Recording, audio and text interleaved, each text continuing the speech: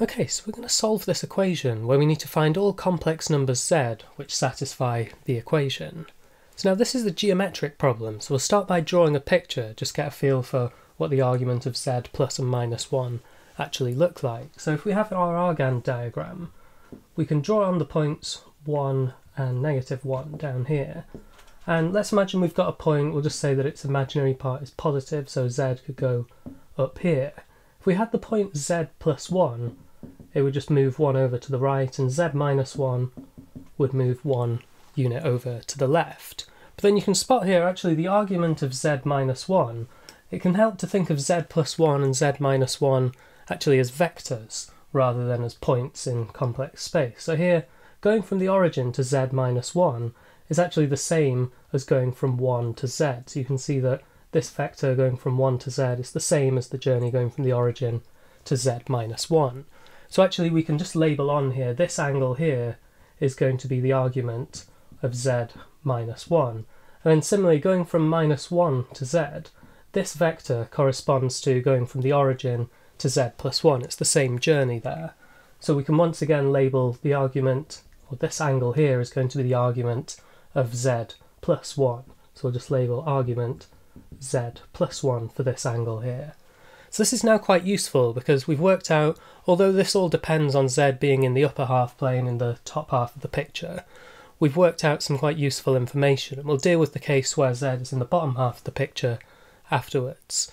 So now we've got a picture with a triangle in, so if I just copy out this triangle, and you can see this would work actually regardless of where our point z is, as long as it's in the top half of our plane. So we could have z over on the left, for example, but we would still have our arguments would still be effectively the same angles on the picture.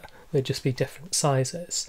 So copying out this triangle, we've got this angle here is the argument of z plus 1, and then this angle inside the triangle, we can just do 180 degrees minus the argument of z minus 1. Or we'll use radians, so pi radians is 180 degrees, so this is pi minus the argument of z minus 1. Then we'll be interested in finding what this angle here is, so I'll just label this as theta, because then this can tell us about which points z can be if we know about what angle it makes with the points minus 1 and 1 on our picture. So just using the simple fact that the sum of angles in a triangle is 180 degrees, or pi radians, we can add all of this up. So we have the argument of z plus 1 plus pi minus the argument of z minus 1 plus theta. This has got to be equal to 180 degrees, or pi radians, where we just add the three angles together. So then you can see a pi cancels on each side, then we can rearrange to get theta is going to be equal to the argument of z minus 1 minus the argument of z plus 1. But don't forget, this was our original equation, so if we were to actually subtract argument of z plus 1 from both sides, you'd see that the argument of z minus 1 minus the argument of z plus 1 is just going to be pi over 2. So this tells us then that theta has got to be pi over 2 radians. So how does this actually help? Well, now that we know this angle, we can start to draw some points which have this angle as pi over 2 radians, or 90 degrees. So if we just sketch our Argand diagram once again, we've got positive 1 and negative 1. We could draw a point, for example, around here. This would make a 90 degree angle, or we could go up to here, we could form a 90 degree angle between these two, and you could also put some points in here, and you start to see that it's going to form a curve, the set all of these points which have a pi over 2 radian angle there. And this actually relates to a classic circle theorem, so this is the one where you have the angle in a semicircle is always 90 degrees, but actually the reverse is also true. If you have the set of points which form a 90 degree angle with a given line segment, so here our line segment that we'd be interested in would be the one between positive and negative 1. So if we have the set of all points which form a 90 degree angle with this line segment, this is going to be a semicircle with this line segment as our diameter. So we actually get this whole semicircle. So every point on this semicircle forms a 90 degree angle with our positive and negative 1. If we were to take some points that were further up, then the angle would be too small, and if we were to take them inside the semicircle, our angle would be too big. So we can characterise our solution then, at least where the imaginary part of z is greater than 0. We can draw this we can't include positive and negative 1 because the imaginary part is equal to 0. We'll need to consider that separately. But we do have this semicircle now in the upper half plane where all of our points where the imaginary part of z is greater than 0, and this forms, it's actually going to be a unit circle. You can see the diameter is 2, so the radius is going to be 1, and it's going to be centred at the origin. So we can say the imaginary part of z is greater than 0, and the modulus of z is equal to 1, and this will characterise our set of all of our solutions, at least where the imaginary part is greater than 0. So now we'll consider the cases where the imaginary part is less than or equal to 0. So first of all, when the imaginary part of z is equal to 0, it's natural for us to try and extend this semicircle round and try the points z is 1 and z is negative 1. But unfortunately we run into problems with the argument of z minus 1 and the argument of z plus 1. So when z is equal to 1, the argument of z minus 1 is the argument of 0. And the argument of 0 typically isn't well defined. We don't have a value there. And similarly, we run into problems when z is minus 1, the argument of z plus 1 is the argument of 0, which again isn't well defined. So our equation actually just isn't well defined when z is plus or minus 1, so it certainly doesn't have any solutions there. So what about other values of z where the imaginary part's equal to 0? Well, if the imaginary part's equal to 0, then this tells us that z has got to be a real number, and this is useful because it tells us that z plus or minus 1 has also got to be a real number.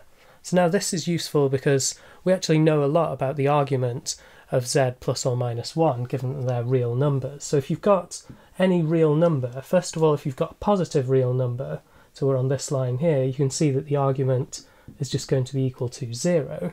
And if you have a negative real number, we use the convention that the argument is equal to pi rather than negative pi there. So this tells us then that the argument of z minus 1 and the argument of z plus 1, they're either going to be equal to 0 or pi. And there's no way that we can, using 0 and pi, make the argument of z minus 1 if we subtract the argument of z plus 1. This is supposed to be equal to pi over 2, but there's no way we can do this just using pi and 0. So this rules out all the other possibilities then where the imaginary part of z is equal to 0. So there are no real solutions to this equation. Now when the imaginary part of z is negative, we can try and extend this circle round underneath the real axis again. So here, if we draw a sketch, we've got our points at 1 and negative 1, and let's try just a point z here, so we form a 90-degree angle. We're on the bottom half of this circle now. So you can just see, looking at this, that the arguments, while there is going to be a difference of 90 degrees, the argument of any complex number with a negative imaginary part, so below this real axis, the arguments are going to be negative. So here we've got the argument of z minus 1 does look like it's going to be pi over 2 more than the argument of z plus 1. But we run into problems because these are actually negative, so this is a larger, its modulus is larger, but it's actually a smaller number. So these would solve the equation. The argument of z minus 1, it wouldn't be equal to the argument of z plus 1 plus pi over 2. It would be equal to the argument of z plus 1 minus pi over 2. So we need to make it more negative to get round to the argument of z minus 1. So unfortunately none of these points on the lower half of this circle satisfy our equation. So can we rule out any points in the lower half where the imaginary part of z is less than 0? It doesn't look very promising if we draw a sketch of just, let's say we've taken our points 1 and negative 1 and we take a point z over here. You can just see, looking at the picture, that actually the argument for z minus 1 is always going to be a larger looking angle than the argument for z plus 1, but the fact that it looks larger means that it's actually a smaller angle. So this could cause us some problems, because you'd have the argument of z minus 1, because it's a larger negative number. This is actually less than the argument of z plus 1, and this is a problem because the argument of z plus 1 is less than the argument of z plus 1 plus pi over 2. So you can see that the argument of z minus 1 being less than the argument of z plus 1 plus pi over 2, this wouldn't be able to satisfy our equation in this scenario. And we get the same sort of problem wherever we draw our point z in the lower half of the complex plane. So we have z somewhere in between 1 and negative 1. We get the same issues here, that the argument is going to be smaller for z minus 1 than it is for z plus 1. So it looks like a larger angle, but it's negative, so it's actually smaller. And similarly, if we were to take, let's take z over on the left, to the left of negative 1, we would get the same sort of picture. You can just see pictorially that this isn't really going to work, that this argument here is going to be less than the argument here because it's actually a slightly larger angle being negative. So this doesn't really work as a rigorous proof, but just pictorially we can see it doesn't look like there's going to be any more solutions. So we'll finish just by doing this a little bit more rigorously now. So to see why there are no solutions, we'll start off by considering z as a plus b times I, where a and b are the real part and imaginary part respectively.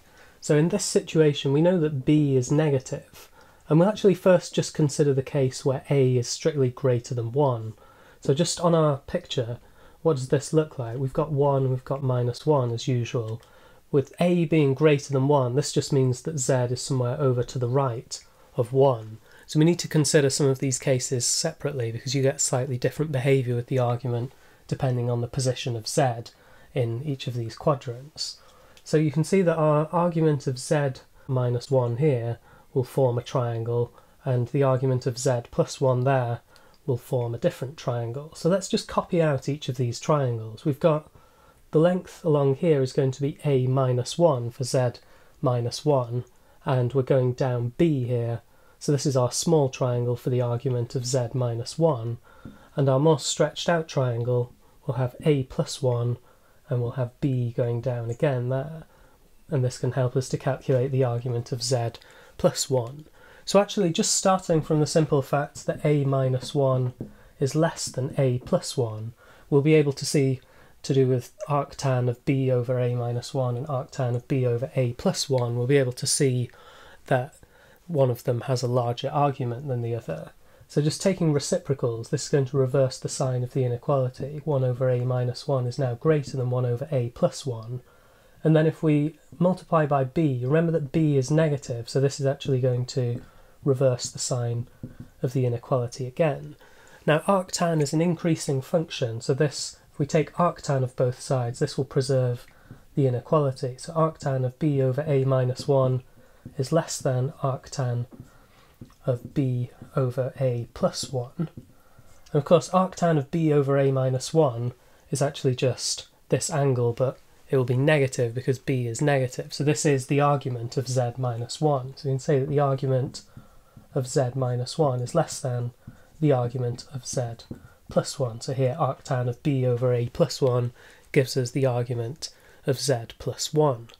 So now we can see that the argument of z minus 1 is less than the argument of z plus 1, so there's no way, we need the argument of z minus 1 actually to be bigger than the argument of z plus 1. So we've ruled out all of the solutions here where a is greater than 1.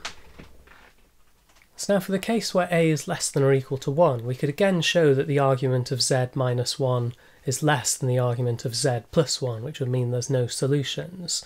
But there's a different method that we'll use here. So actually, because we've got a less than or equal to 1, on our picture, once again with negative 1 and 1, this means that z is underneath the real axis and it's somewhere to the left of 1. So this tells us that the argument is going to be, we think of it just as an angle to begin with. The angle has got to be at least pi over 2 radians, at least 90 degrees, or even more if we move further to the left. But then turning this into an argument, remember that this argument here is the argument of z minus 1. So this is telling us that the argument of z minus 1, while the angle is greater than or equal to pi over 2, the argument is less than or equal to negative pi over 2. And this is really useful because if we think about the argument of z plus 1, this has got to be somewhere between pi and negative pi, not including negative pi. But we actually run into problems here if we, let's rearrange this equation. So you would be interested in the argument of z minus 1 minus pi over 2. This is supposed to be equal to the argument of z plus 1. So following our logic here, this is less than or equal to minus pi over 2 minus another pi over 2. So it's less than or equal to negative pi. But the argument of z minus 1 minus pi over 2 is also supposed to be equal to the argument of z plus 1. So we're saying that the argument of z plus 1 is less than or equal to negative pi. But this is impossible because the argument of any complex number is always defined to be less than or equal to pi or strictly greater than negative pi. So there's actually no solutions then in the lower half of the complex plane. We've ruled out all of the different possibilities. We can't have an argument less than or equal to negative pi. So the only valid solutions to our original equation then are these points on the semicircle where we don't include negative 1 and positive 1.